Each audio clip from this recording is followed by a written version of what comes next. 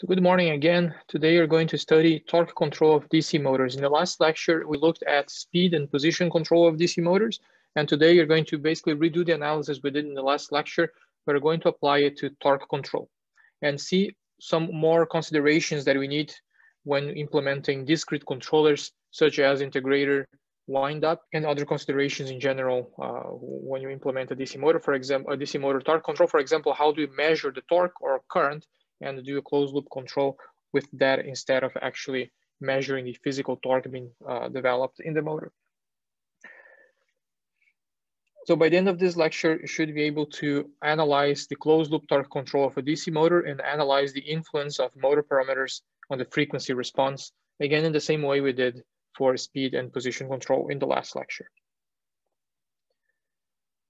Here I have a few examples of force control. You have this one on your copy. It's not showing here for some reason, but if you look at your PDF, you should see two robotic hands that are holding or grasping an object. If you design a controller for grasping, we are likely doing force control. That is, we want to grasp an object and ensure that the object doesn't move. We can do position control if the shape of the object is unknown and if the viscous friction coefficient between the hand and the object is also unknown. However, we can ensure that the object is the hand is able to grasp any object, provided that it always applies a given amount of force to that object in a way that doesn't damage the object. So instead of doing position or speed control, we could look at force control instead. We need a way to measure the force the system is applying to the object and then do a closed loop control to ensure that that force remains constant and doesn't exceed a certain threshold. Here is another example. This shows better in your slides as well. And this example here, and something you're currently working on for COVID-19, it's a system to take ultrasound images and ensure good ultrasound images regardless of the skill level of the operator. The idea when you take ultrasound images is to ensure that there is sufficient contact, acoustic contact between the ultrasound probe and the object or the tissue you're trying to image. So you must apply a certain pressure. If you apply the pressure that's too strong, then you deform the tissue. If the pressure is not sufficient, then you don't get good images. How can you develop a system here that ensures that this force between the ultrasound probe and the tissue is always constant? Here is one example that the authors in this paper developed. There is this handheld system that has a mechanism that is able to move the ultrasound probe, and there is a force sensor inside. So if you apply the force, if you put the ultrasound probe on top of the tissue and apply too much force, then the mechanism will make the ultrasound probe move back to adjust the force. If the force is not enough, then the mechanism moves the ultrasound probe towards the tissue and increases the pressure to ensure that that force requirement is met. We are trying to do something similar in the lab, but using a robotic manipulator instead. So an example of this is if you want to take images of the lung, as the chest moves, we want that the ultrasound probe to move with the lung, with the chest, and always maintain the same pressure, the same force between the chest and the ultrasound probe, so the images are consistent. There's another example of force control, but there are many more, as you can imagine, especially in the industry. So let's get right into it. We started this analysis in lecture 12, then lecture 13. Oh, sorry, lecture 13 and then lecture 14. Let's go over this one more time. We have a DC motor here that is modeled with this electromechanical system. It has two main parts, the electrical and the mechanical part. We can write two equations, one to describe the electrical, one to describe the mechanical part. And here they are. The first one is simply a voltage balance in this loop. And you see that here we have the back EMF, which links the mechanical part and the electrical part. If we isolate for the current, this is the current developed in the armature. And you see that is a function of the input voltage, the speed of the motor, and some other parameters. We can also write the same expression now, but for the mechanical part and balance all the torques and inertia in the mechanical part. And you see that here we have this torque is the torque applied by the motor, by the electrical part to the mechanical part, and that connects again the mechanical and the electrical part. And here we simply have a sum of all torques and an external torque that we are driving here we are considering to be the load. When you solve for the speed, we see what affects the speed. We have the input torque, the mechanical characteristics of the motor, and the disturbance torque itself. All right, so under steady state conditions, when the motor reaches a certain speed, we can assume that all transients are gone, and the way we did that was just to by neglecting this S here. So this S goes to 0, and that S goes to 0. And then you solve for, under steady state conditions, we solved for two variables, the speed and the torque, because that's where, when you design something, those are the requirements we have to drive a certain load, or to apply this torque to drive this load at this specific speed, by just combining the two equations above. So we came to these two equations that are, again, very useful to determine the operating conditions of the motor and determine the graphs that we have here. With the first one on the left gives the torque and the speed with respect to the applied voltage. And you see that as the voltage increases this way, the relation between torque and speed also increases. It's still linear, but you can see that the more voltage, the higher the speed is for a given torque, and vice versa. From this graph, we can conclude that as the speed increases, the torque decreases. Why does that happen? Again, it has to do with the fact of a back EMF. You remember that the current developed in the motor is the voltage applied to it minus the EMF divided by the resistance. And the torque would be simply this times the torque constant. So if you increase the speed, the back EMF, which is proportional to the speed, increases, which means that the relative difference between V and E also decreases and the current decreases, so the torque also decreases. What else can infer from this graph? Well, we can infer the operating points. If we go at a very low speed, you see that the torque starts to increase and reaches its maximum when there is no speed. That makes sense. There is no back EMF counteracting the input voltage, so the current reaches its maximum. And that's what we call the stall torque, the torque when the speed is 0. This is not to be confused with the nominal torque. The nominal torque is the torque at a given speed, at a speed range. This is the stall torque, and in most cases, it cannot be sustained for more than a few milliseconds because the winding is not designed for it. The electronics that you have are probably not designed for it. And it's just there because of the intrinsics of how a DC motor works, but it's not the nominal torque. To find the nominal operating range, we can take this graph one step ahead and now plot the speed and the power. And again, for different levels of voltage, as the voltage increases that way. And when you look at the data sheet from a motor, when you buy it, it will specify, let's say, this random region here. This random region would be the nominal operating condition when you can let the motor run for extended periods of time. And it may or may not also include other areas, let's say this one, I don't know, or that one, where you can operate for a limited amount of time, and areas where operation is not recommended at all. Okay, so this is how we came up with this graphs, and the reason I'm insisting with this graphs one more time is that, again, if you buy a good motor, a good DC motor, you will see these graphs there. You have all the information you need to properly choose the motor for your application. Now let's assume that this motor is again in a steady state. It has no load, so TD, the disturbance torque or the load torque, is set to 0, and there is friction. If there is friction, we concluded that there is a current, and this current is opposing the effect of viscous friction.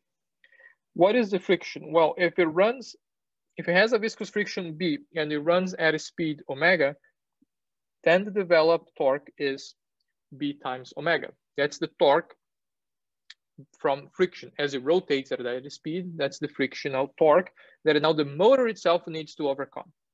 So to overcome that, it needs to develop a torque. And that torque is simply the current times the torque constant Ki, and this will match. Right? They will match. The no load current, so just turn the motor on, you will see that there is a current going in. That current is there to provide a torque to simply balance the effect of friction. And that current, this equation still holds, is the same one we had before, where omega Km is the back EMF. And because now there must be a current to overcome that friction, we can conclude that these two values here, the back EMF and the voltage, are different, with the input voltage being smaller than the back EMF, and hence there is a current flowing. Once again, this current flows in the armature to develop a torque that eventually balances the effect of viscous friction. So what limits the no load speed? Well, what limits the no load speed is, one, the input voltage and no load, and two, the coefficient of viscous friction. That limits the maximum speed the motor can reach without any load. And now if we call T, the no load torque T0, then the no load current is simply T0 divided by the current constant, sorry, the torque constant Ki. Okay, so this is nothing new here. It's from the last lecture, just as a reminder. Now let's look at the respective transfer functions for position and speed control. This is the block diagram for a DC motor that we have used many times. And you can look at position and speed control. If you look at the speed, we need the speed transfer function between the input voltage and the output speed right there.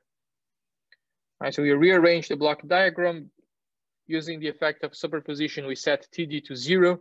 And once we solve that, we get equation 1, which is the speed to voltage transfer function. Nothing new. This equation is very familiar to you after all labs and control systems. I hope so. What is the position to voltage transfer function? Well, just integrate that transfer function, and that becomes position to speed. And you see the added integrator here, integrates everything.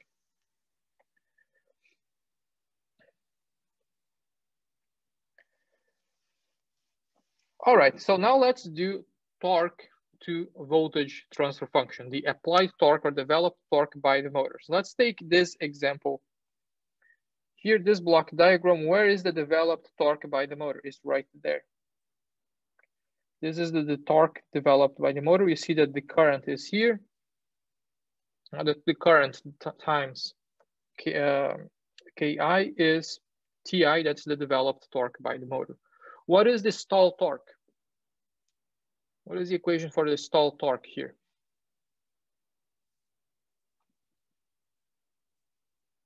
Any ideas? How would you calculate the stall torque?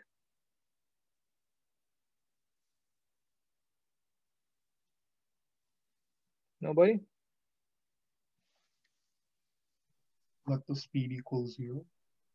Exactly. In that case, the speed equals 0. So if the speed equals to 0 here, this feedback is also 0. So what do you have left? In steady state, the inductor provides no resistance to current. So what is the current? There is no back EMF, so the feedback is 0. The current becomes V over R, and the torque becomes the current times Ki. This would be the stall torque. Once again, at no load, at no speed, the feedback loop disappears for that moment. In a steady state, we have V over R, that's the current, and times Ki, that gives the stall torque. Once the motor starts to rotate, now the feedback loop activates because it's no longer 0 and now the current decreases. So the torque is right there. Now, if you want the transfer function between the voltage and torque, let's rearrange the block diagram. You see now the torque appearing here, the same position as before. And now we rearrange to have that as the output. And let's calculate the torque transfer function. We set again the disturbance torque to 0. This is the torque developed by the motor. We have a line function here. We have a feedback function there. We know how to do a block diagram, transfer function for this block diagram. line function divided by 1 plus line function times feedback function. And that's what we get. That's what you get. Ki times Js plus B divided by the denominator there, which is very similar to the transfer function for speed here. You see that speed is the same, but it doesn't have the Js plus B. So you can say that this transfer function is the speed transfer function times Js plus B. And the speed transfer function times Js plus B, which is equivalent to saying that if you take the torque transfer function, pass that through a low pass filter, which is 1 over Js plus B. If you multiply this, we get the speed transfer function.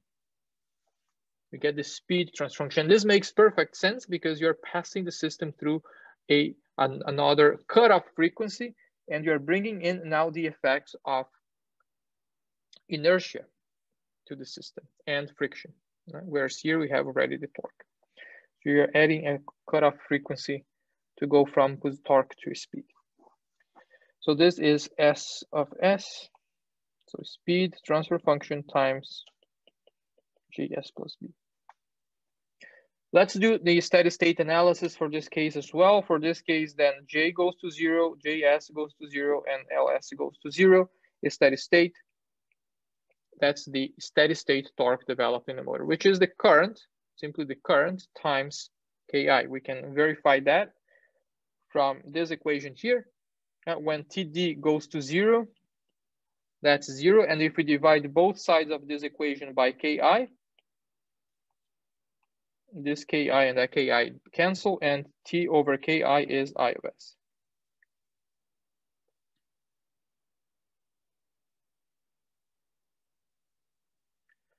All right, so this is the torque. We divide both sides by Ki, we get the current in the steady state for this specific scenario.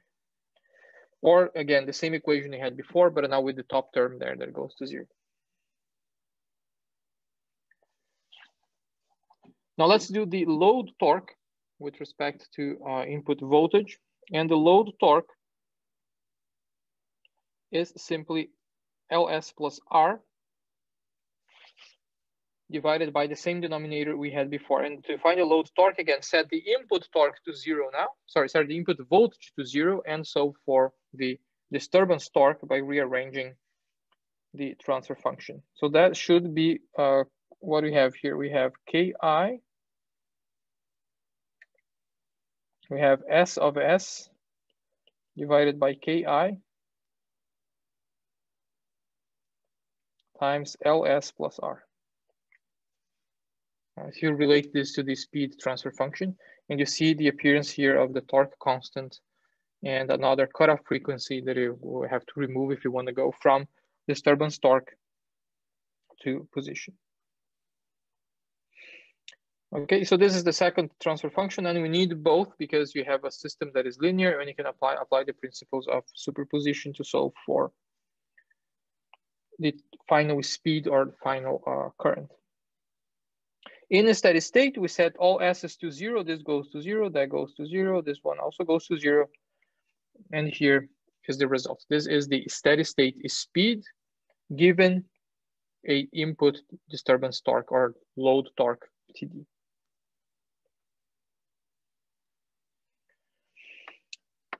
Okay, so it's the same analysis we did in the last lecture, but now the focus is the torque itself developed in the motor rather than position or speed.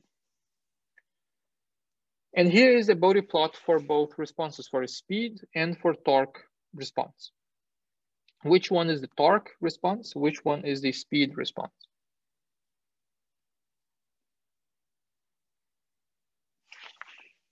We have either torque over V of S input, the voltage to the motor, or speed to voltage. Which one is which?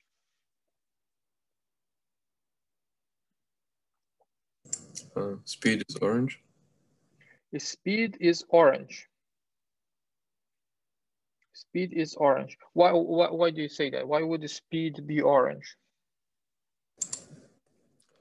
Because of the flat magnitude at the top.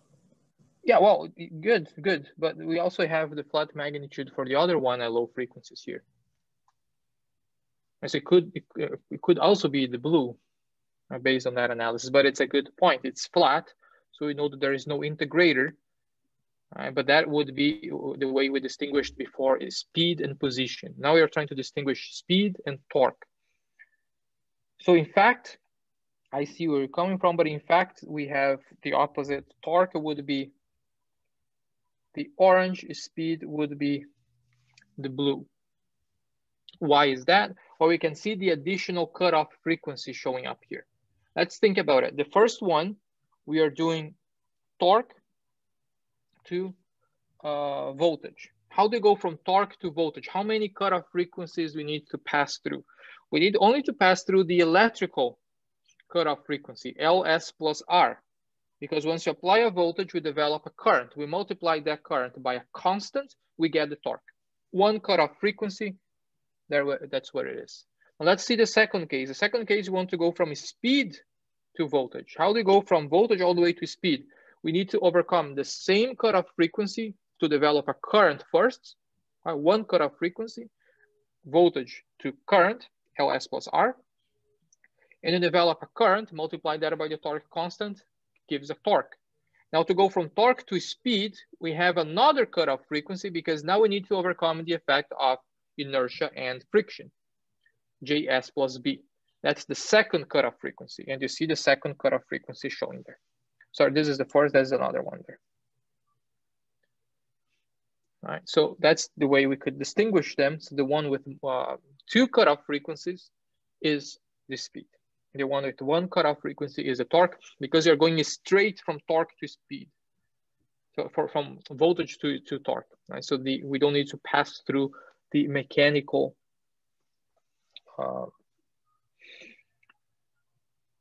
the mechanical cutoff frequency. And why do we care about the frequency response? Again, if you buy a good motor, this graph should be included. It tells you at which range of frequencies you can have a meaningful output in your system. Let's say you want a magnitude at a given frequency. You want your magnitude speed to flip this. You want to flip the speed, let's say at let's say 100 hertz. You want to flip the speed, and you want the maximum speed to reach a certain value. The higher the frequency for a given input voltage, the lower that a maximum value is. So the only way to account for that is to start to increase the input voltage. Okay. So that relation between the input and the output at a given frequency is all available here, and tells you the effect of the electrical and the mechanical part on the frequency response of the DC motor.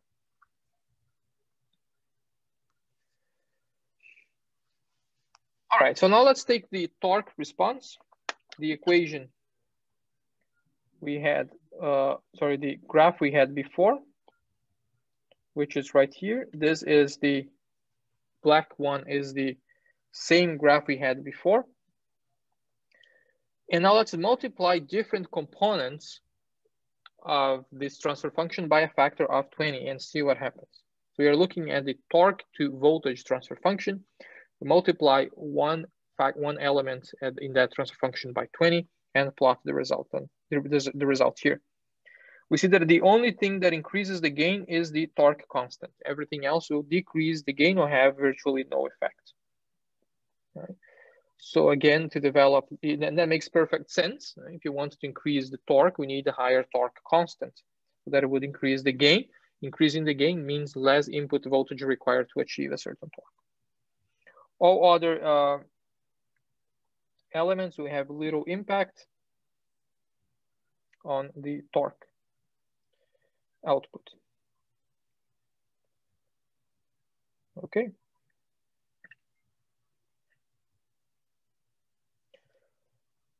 All right. So that's that for the Bode plot. I think this is in fact the only information we have here. Everything else, if we increase, will decrease the gain or shift the cutoff frequencies. For example, the inductance, the inertia is clearly visible here. If increase the inertia, I will shift the zero cutoff frequency. If we shift the if you change the speed constant, also decreases the gain at low frequency. So it all makes perfect sense. All right, so for a good motor, well, this is what we need to maximize.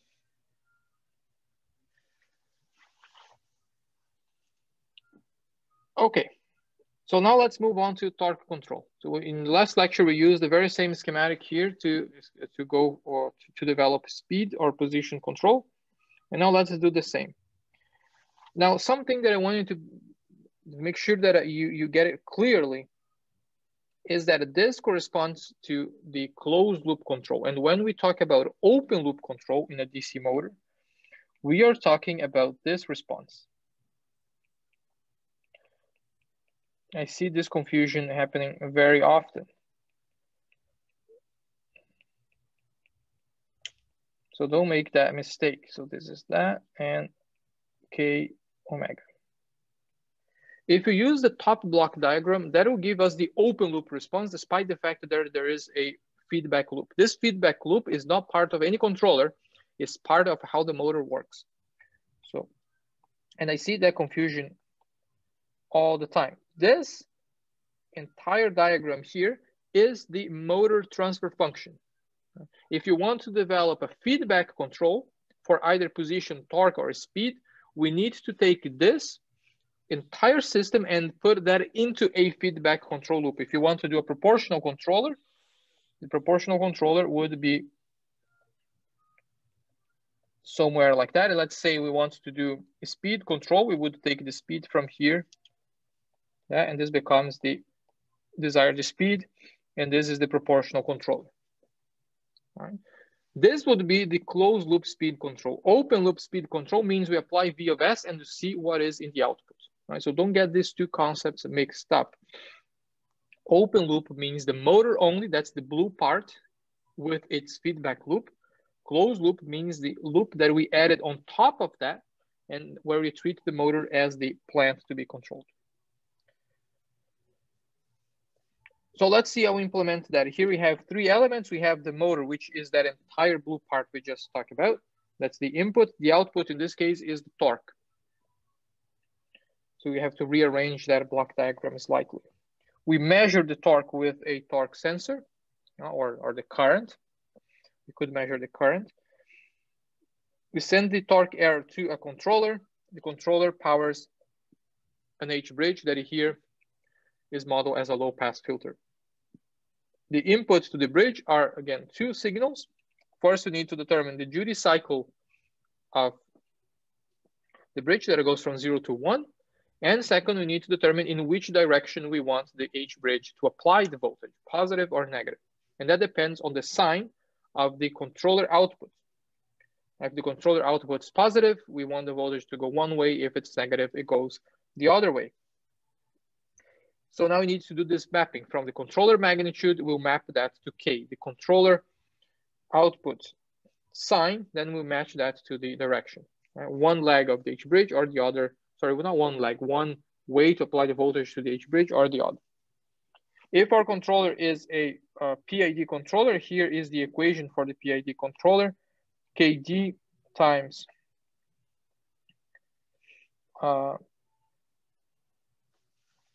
KD times KIS, should be, sorry, KD. What is it? Oh, I see. So we have K proportional times KDS plus KI over S. And this would be the sum of all these three elements is the control effort that will be mapped to K. The sign will be matched to the direction. So really nothing new here. The only difference is the output that we are considering is T of S. So if we implement this, we would need a torque sensor, and measuring a torque is relatively expensive, especially for something that rotates all the time. It's not static. A torque sensor, a one-dot torque sensor, a good one, is in the range of $3,000 to $4,000. It's very expensive.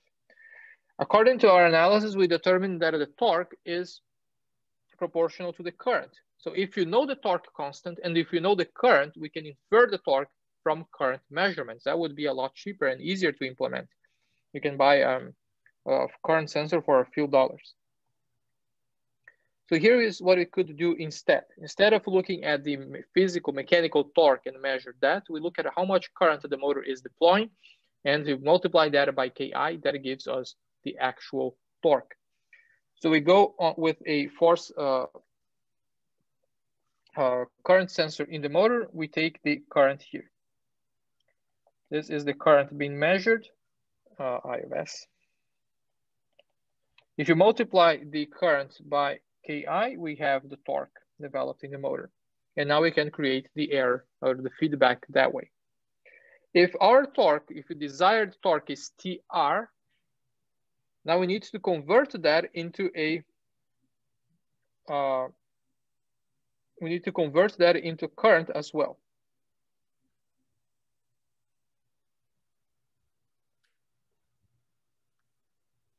I think this feedback loop is a bit misleading. Let's actually just do this directly to avoid any ambiguity. Let's remove this feedback gain here. Let's bypass that like that. And let's assume that this is the current we measure. I think this makes more sense. Right? Well, I don't, it's hard to justify why that gain would be there. Let's put it this way. So we measure the current directly, and this is the feedback we have. Now, if you want to do torque control, now what you're doing, if you see the comparison here, we're actually creating a current error, and you're actually doing current control. How do you go now from torque to current? Well, if we want to apply TR Newton meters, if we divide this by Ki, this gives the required current that we need to have in the motor to develop that given torque. So now our input could be the desired torque, here it is. But because now our feedback loop is with respect to current, we first need to divide that by Ki, by the current constant, and that gives us the desired current, IR, that is required to apply TR. And now the feedback loop regulates the magnitude of the current. Okay. Typically, the way we measure the current is with a shunt resistor. And in this example here, we have the system that powers the motor and regulates the voltage. And what we do typically is to put a resistance in series with the motor. So if you have the motor winding there, we apply the one wire of the motor goes like that. The other one comes out and goes to the ground. But before it goes to the ground or back to the H bridge, we add a resistor there. And you're going to look at the voltage drop across this resistor. If there is a current flowing this way, we can measure the voltage drop here, V. It's an easy implementation. And what is the voltage drop there? Well, that's something we measure. So what is the current? The current would be V over Rm. Or that a shunt resistor that we added there. Typically, this shunt resistor, it has a resistance that is a lot smaller than the motor's resistance itself. Right? So it doesn't affect the motor's performance in a significant way. We can measure this voltage drop. And now what is the torque? Well, the torque is V over Rm times the torque constant. Right? This is current times torque constant. Right? It's easy to implement. I don't know if you did you get a current sensor for your labs this year? No? Yeah. You did? Yeah. So that's probably what you are going to implement or already implemented there as a way to bypass the use of a mechanical torque sensor, a physical torque sensor. You measure the current instead. Okay, and this way we do position control, a torque control. Any questions so far? I have a question. Yeah. If we put 1 over Ki in that feedback loop, would that diagram make sense? Yeah, it would. So we would have to do this then. We would need to take the feedback loop from here, right? Take it from there. So this would disappear here. And then we could do indeed 1 over Ki. Yeah. How come we can't take it from the motor, like the T of S? Because that's the output. It's just a representation, just to avoid ambiguity. Oh. The reason I'm taking from the motor now is because it's a different value. It's a different variable that I'm reading. I'm reading a different variable. Okay, thank you. Right. Any other questions? No? All right, so now let's look at torque control. And again, we're going to look at a PID controller. So remember that when we say torque control, we say closed loop control. So here is the controller. And here we have the motor transfer function, whatever motor transfer function we are dealing with. And this motor transfer function, one more time, has all its feedback loops, all the back EMF feedback loop. That's the entire block diagram for the DC motor or the transfer function. Let's start with a proportional controller. With a proportional controller, C of S is just Kp. We set Ki and Kd to 0, and this is what we have. Open loop is the same open loop response we had before for the torque, and closed loop is the one with this additional feedback loop implemented. What you see here, for a closed loop, the gain is improved. That makes sense. We are being more aggressive with the amount of voltage we apply to develop a given torque. And this additional gain that is in the controller, when you see that we added a gain in the controller with Kp equals to 10, shifts everything upwards. So that improves the torque response. If we look at the root locus, we see the root locus here that shows the system as is always stable with no overshoot. And we see the Nyquist plot also telling us the same story, but now in terms of stability, this system is always stable, always closed loop stable. So the system is always stable. Adding a proportional controller helps with the torque response. No overshoot, everything is good. So what is the upper limit for Kp? What limits Kp?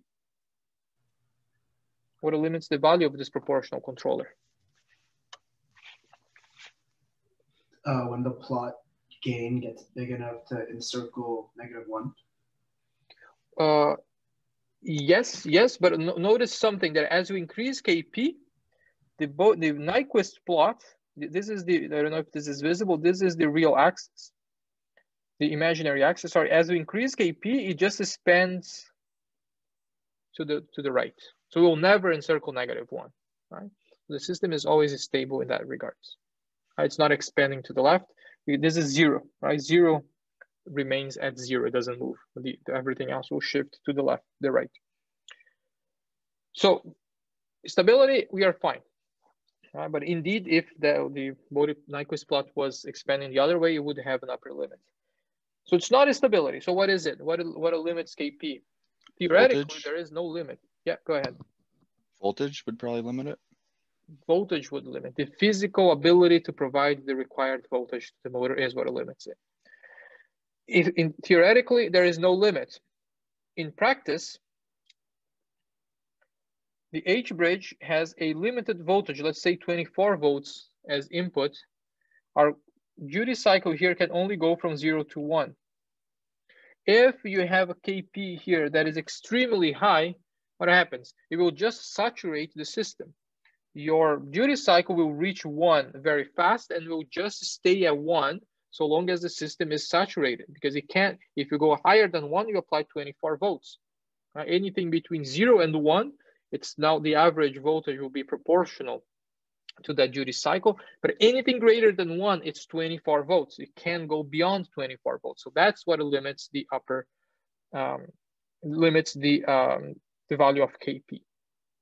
Okay? And the same thing could be said for the other values in the controller as well. If they are too high, when you have a small error, then your duty cycle will jump to 1 and everything becomes saturated. So you need to be very conservative with respect to these gains here to map them properly from 0 to 1. Now let's look at proportional integral controller. So proportional is 1, derivative is 0, and integral goes to 10. What do we see here? we see an improvement at low frequencies. The higher frequency, it has no major effect. We can see that there is some overshoot. As we start to increase the gain, we'll break away from the real axis and the system will now start to oscillate. But the good news is the root locus never crosses into the unstable region, and the system appears to be closed loop stable as well. And a PD controller, we have proportional to 1, Ki0 and Kd to 0.1. What you see here, we see now an improvement at high frequencies. We added a 0 to the system at low frequencies in this particular example. And now we see an improvement in the open loop, in the closed loop response compared to the open loop. You see now how the Bode plot increases magnitude at high frequencies. So this could be a good way to get a wider range of frequencies for operation. What can we conclude here as well? That very high control gains can lead to overshoot. Very high control gains will lead to overshoot. If you look at the root locus, we are going to the zero. So we're coming this way and looping towards the zeros like that. So for low gains, no overshoot. For high gains, we have this region where some overshoot may occur. And then we tend to the zeros back to no overshoot. But this again only applies to these specific scenarios. This might change completely if your motor parameters are different. And we can also say that the system is stable.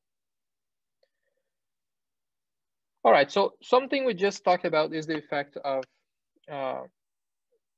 let me skip a few slides here. I'll come back there. I just want to link this with what we just discussed. We are talking about saturation. And if you have saturation, then you're going to run into this issue with integrator windup. This becomes a problem, especially when you have an integral, because you're now taking the integral of an error that it doesn't change over time. If the system becomes saturated,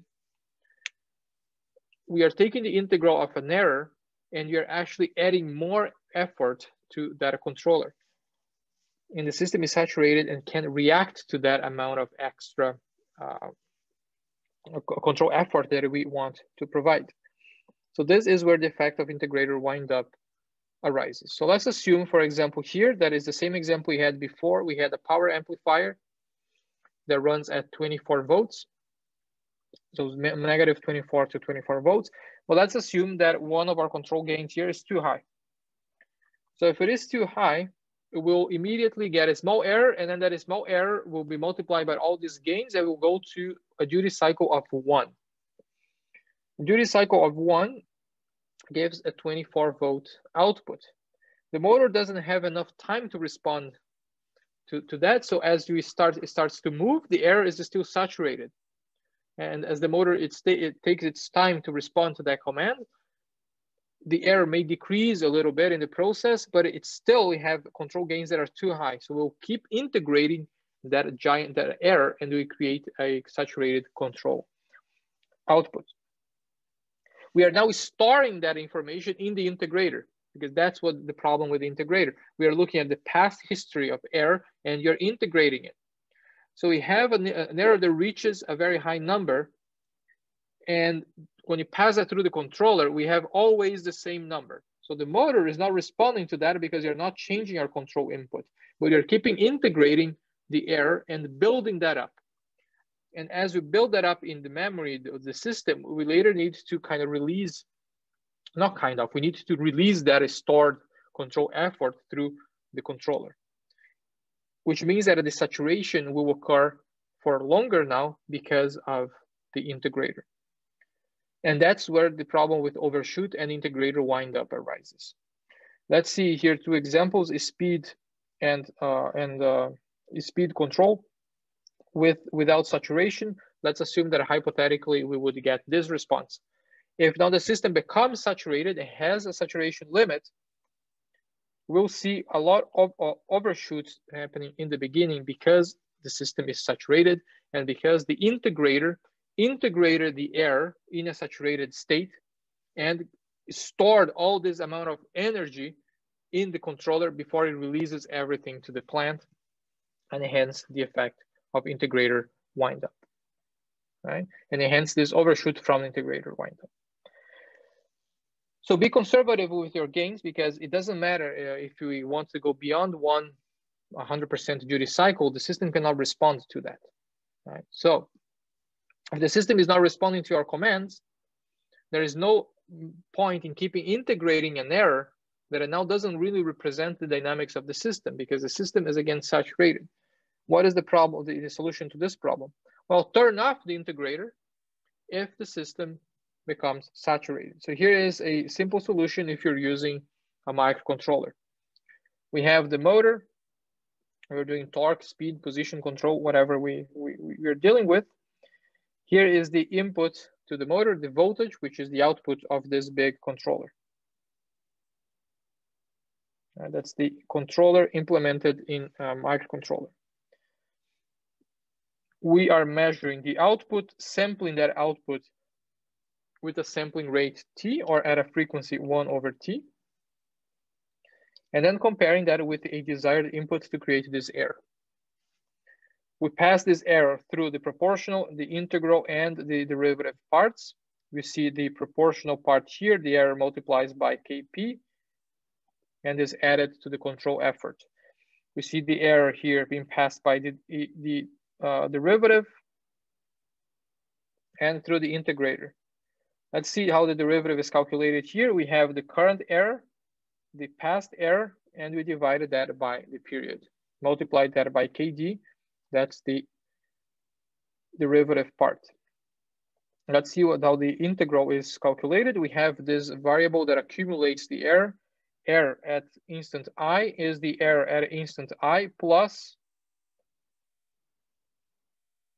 the, error at iteration I is error at iteration I plus the period times the current error. So you're basically summing the error that occurs, but as we sum it, we remember we need to multiply that by the period because you're looking at the area under the graph.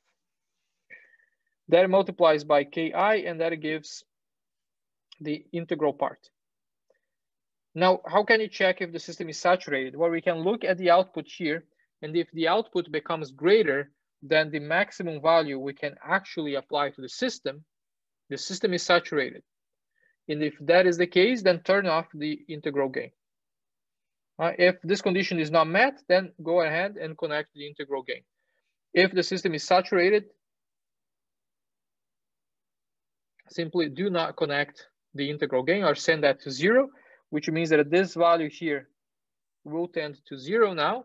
And what in the integrator, we just stopped accumulating the area. We see that at every iteration, that value doesn't change.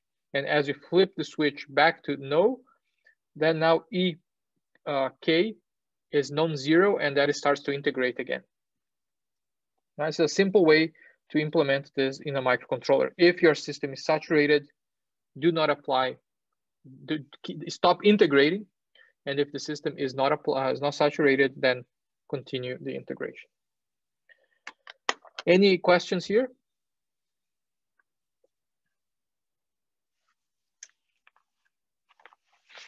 No? Okay. And the last topic that I wanted to mention is the tuning. And this is just a reminder from control systems. So I think we can skip this. 2 ways to tune a PID controller. The first one, we have to bring the system to instability, calculate the ultimate period, the ultimate gain, and then you have this table where these values are implemented to determine Kp, Kd, and Ki. Right? Method 1. Method number 2, we approximate the response of the system with this first order transfer function. We have to determine the slope, the raise time, and so on. And once we have this, we can also use another chart to tune the PID controller. So I'm going to skip this. I think it's relatively fresh, and it's really nothing much here. All we need to do is identify these parameters from the open loop step response of the motor. Okay, any questions before we do some exercises?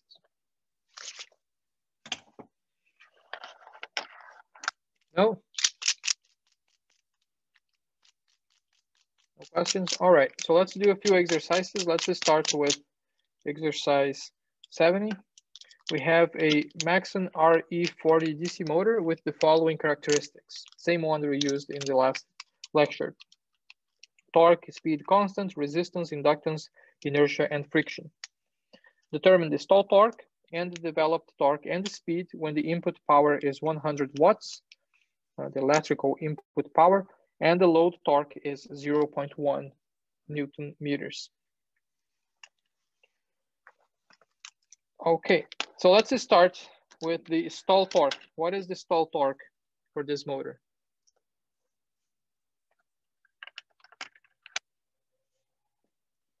What is the stall torque for this motor?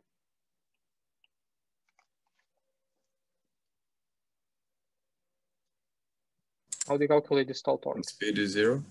When the speed is 0, that's where we get the stall torque. So what is the current when the speed is 0? In a steady state, current, remember, is V minus E over R.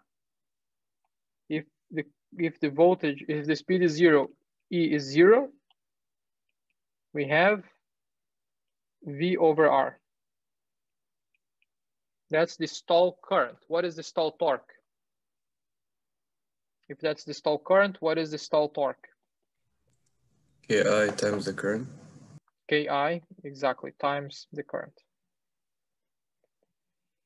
So the stall torque is V is a given here. V is the input voltage, which is not given. So let's give it 24 volts, I believe. That's the information that is missing. For this motor is 24 volts.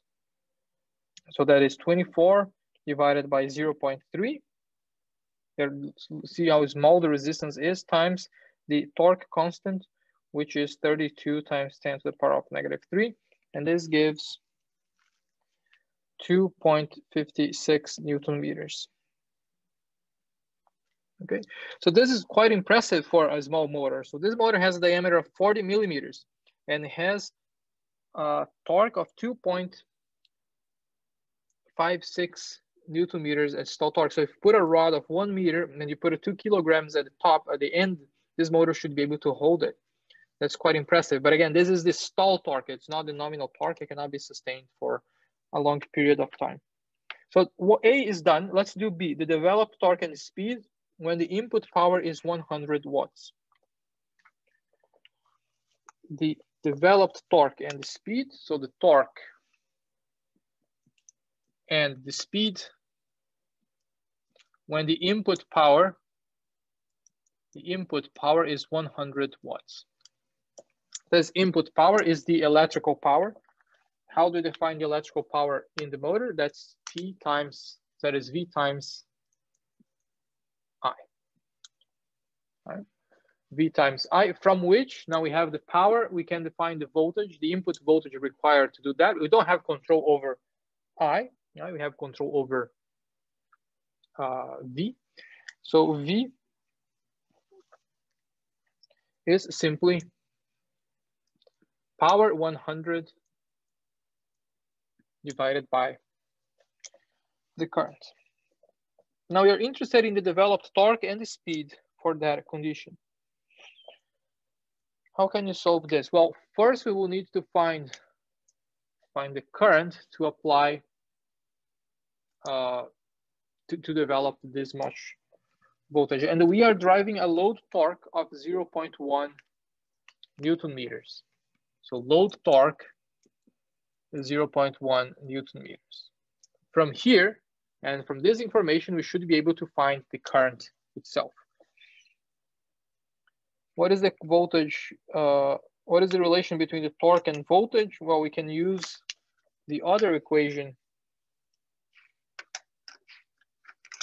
The other equation we had for the torque, we know that the torque is equal to Ki VB plus Ki TD. All these K's are, remember that a Ki equals to Km for this motor. So I just write K here to avoid confusion. And this is divided by Ki times Km, so K squared plus RB.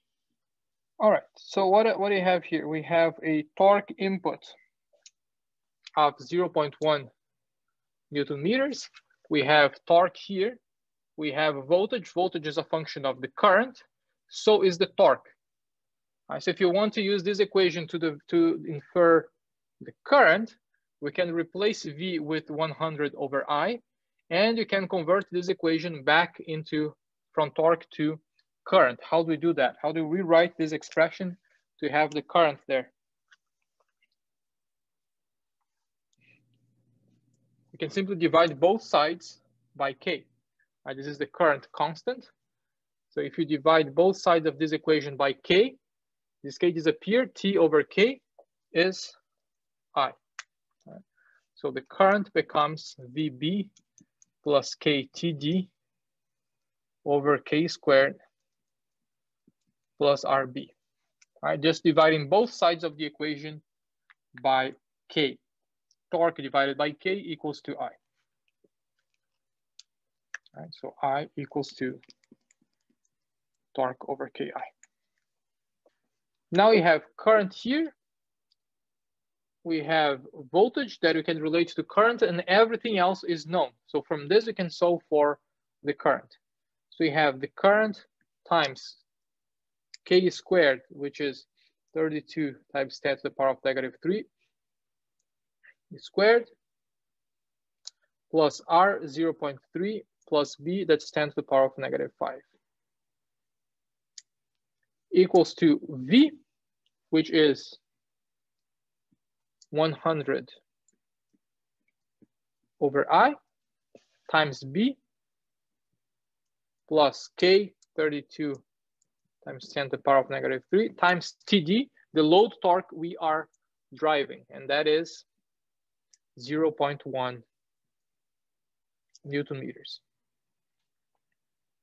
We know everything here, but we don't know I. So now this will become a second order equation. We multiply both sides by I and we rearrange for I.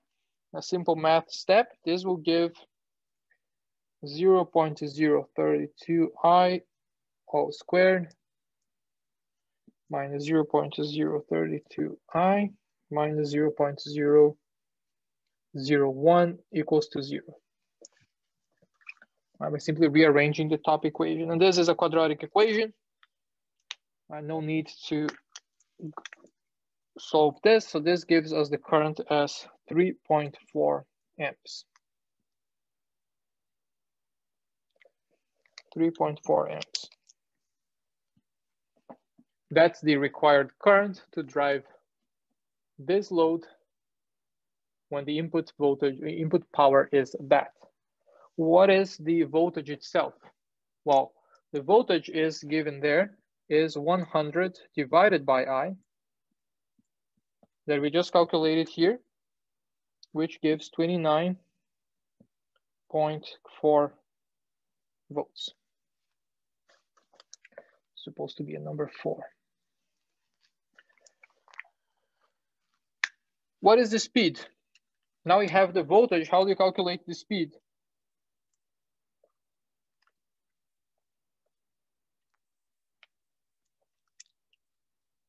How do you calculate the speed? Torque is equal to WB. WV. WB. The friction times the speed.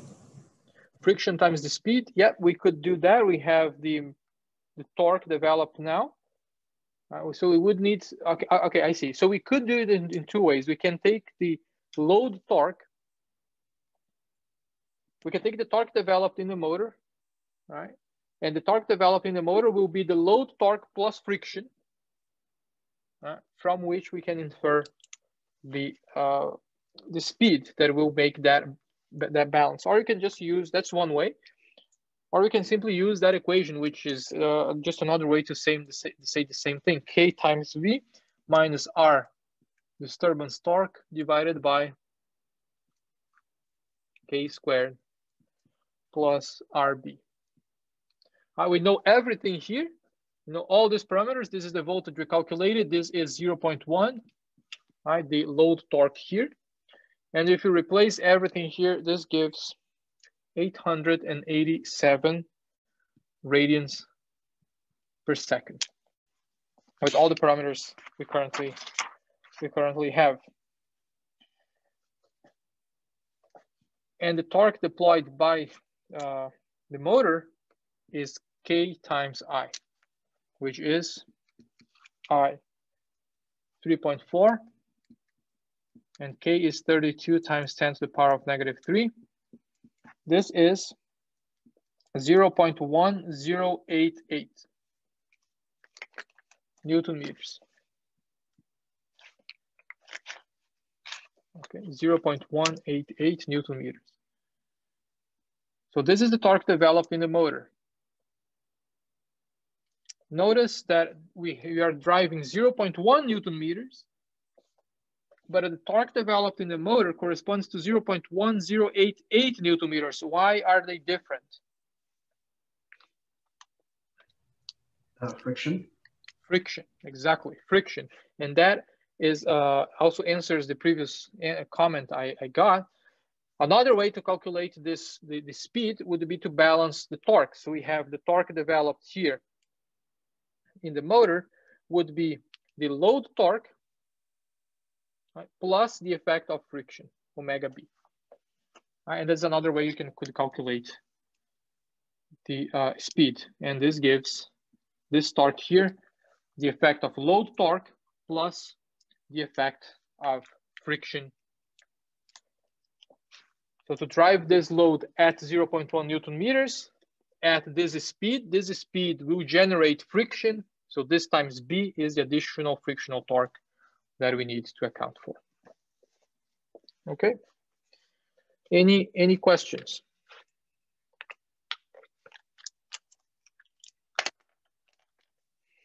Any questions here?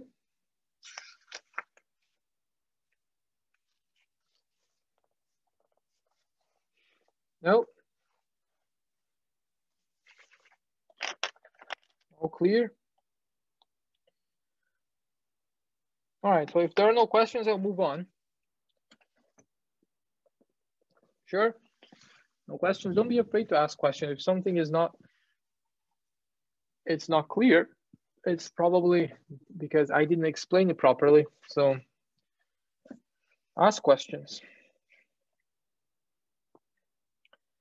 Very well then, if there are no questions, we'll move on. Let's do exercise.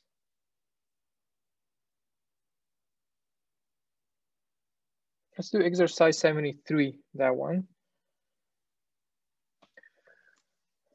The DC motor of exercise 70, so the one we just used, is to be used to control the position of the 0.25 kilogram mass. As shown, the mass is connected to a motor using a pulley belt mechanism. Each pulley has a radius of 250 millimeters, and the coefficient of viscous friction between the mass and the plane there is 0.1 Newton second per meter. Determine the required electrical power to drive the mass, to move the mass at a constant speed of 500 millimeters per second. Determine the required electrical power to drive the mass at 500 millimeters per second. All right, so I'll let you think about that as I erase the whiteboard. How can we calculate now the required electrical power? So if we are driving the mass at a constant speed of 500 millimeters per second, then we can neglect the effects of inertia because it's a constant speed. So the effects of acceleration, the force to accelerate the mass, is gone. So what is opposing motion, or what is creating, what torque do we need to drive with the motor, basically, in this condition? There is only one torque to be overcome, and what is it? What is the, so the motor applies a torque, what is that torque doing? Where is that torque going? Against the friction of the pulleys. The friction of the pulley, or the mass here, yeah, represented by the coefficient of viscous friction, Bm. Okay, so, and that coefficient is 1 Newton second per meter. All right, So let's do that example. There you go.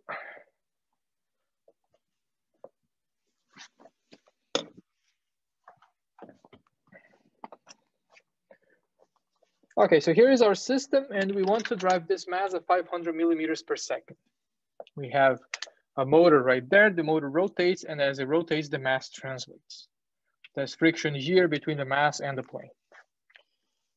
All right, so what do we do? If you want to develop calculate the electrical power required to move the mass at that speed, what do you need to determine first? Tell me what to do here. We know the linear speed of the mass, 500 millimeters per second. We can easily calculate the required speed in the motor side. Right? We can easily calculate the speed for the motor. What else we need to calculate to determine the electrical power in the motor? Torque. The torque, exactly. We need the torque. So we first need the speed and the torque that the motor will operate at. So let's start with the torque. If this mass is moving, it is moving with a speed V, and there is a friction between the mass and the ground here.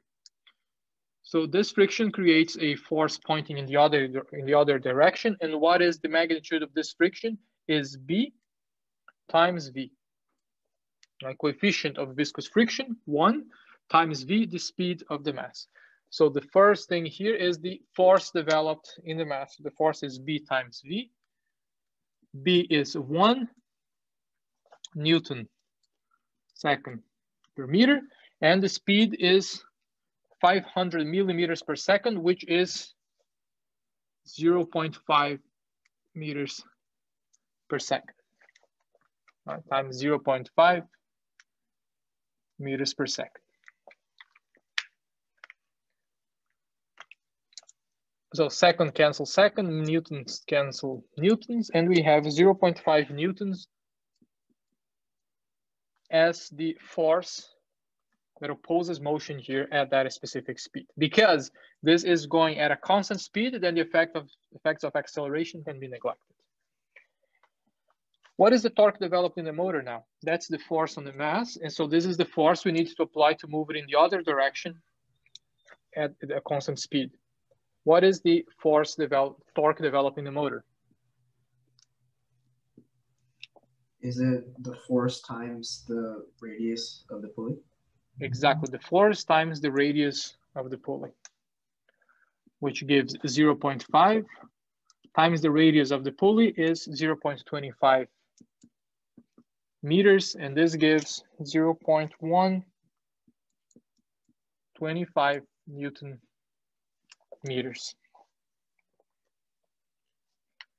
So that's the torque the motor needs to develop.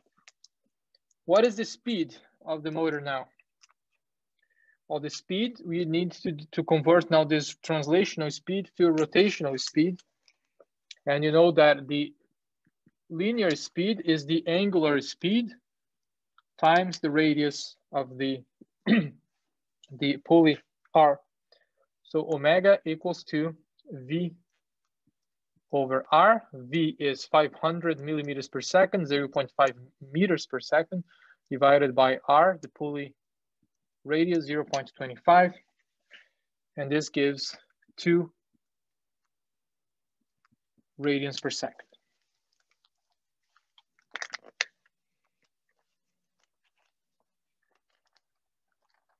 Now we can calculate the speed, from the speed specification and from the torque specification, we can calculate the voltage and the current in the motor. And then from that, we can infer the electrical power input. So we can use omega equals to kV minus R TD divided by K squared plus RB to find the voltage. Omega is 0.5. K is 32 times 10 to the power of -3. V is what we want to calculate. R is the resistance, 0.3. TD is the load torque, 0.125 k squared minus plus r 0.3 times 10 to the power of negative 5. We saw for V, this is 1.23 volts.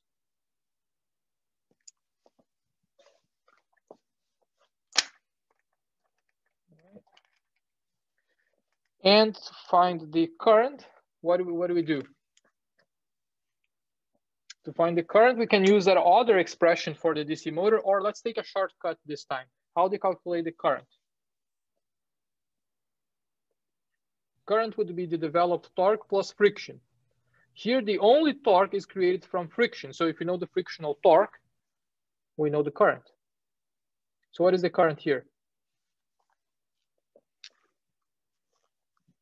What is the current? Is it just V over R? V over R is not just V over R because the motor rotates. The motor is rotating. So it would be V minus K omega divided by R. K omega is E is not 0. But there is even this even easier way to calculate this. We can simply do the current as the torque developed by divided by the torque constant, because the only torque we know the only torque in the system. The only torque in the system is from friction. There's nothing else. This load torque is actually coming from friction. So we can easily say that this torque here is 0.125. There is nothing else acting on the system. And this is now an easy way to calculate the current here is 3.9 amps. So what is the electrical power? Is I times V, which is 3.9 times 1.23. And this gives approximately 5 watts. 5 watts. I have a question. Yes, go ahead. How come we don't consider the B value of the motor itself for like friction? The shaft of the motor? Yeah, because it said it's using the same motor from exercise 70, and that gave us a viscous friction value. How come we don't consider that? Oh, we can consider that. Yeah. That's a good point. We can consider that. The reason I'm not considering it here is that it's 10 to the power of negative 5. It's very, very small. And you're going at 2 radians per second. But that's a fair point. Let's do that. Let's calculate that instead. So what would be the equation for it? We need the big equation again. So that would be T equals to KVB plus KTD divided by K squared plus RB. So I shouldn't have said that the only torque acting on the system is this one, because you're right. There's also the one acting from B. This is the motor, is not this viscous friction. But B is 10 to the power of negative 5, and the speed here is 2 radians per second. It's not a significant speed. So you're going to get something in the order of 10 to the power of negative 4 Newton meters. Compared to this, it's negligible. But you are right. This is the more accurate way to calculate the current. Divide both sides by Ki. We calculate the current that now accounts for both. Accounts for this and accounts for friction as well. Question? Okay. Yeah. We could also find, could we also find torque using T plus WB? T plus, yes, we could do that. Yeah. So 0.125 plus WB. Yeah. So T would be load torque plus B omega. Load torque 0.125 plus B, 10 to the power of negative 5 times omega 2. So this is approximately 0.125. This is 10 to the power of negative 4, or 0.1251.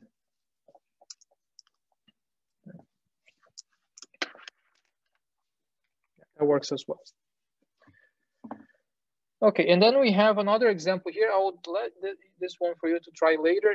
This is a static case where you want to displace the mass by a certain amount. There is now a spring connected to the mass. Yeah? And you need to determine the voltage that is required at the motor side to move the mass by a certain amount. So I'll let you try that one. Let's do a quick quiz, and then I will, maybe if we have time, I will solve one more exercise later just for the record. Just to say that in the next lecture, we're going to start studying AC machines, and we'll shift the focus from DC to all AC until lecture 20, where we just do some transient analysis, but most of the remaining of the course will be based on AC machines, okay?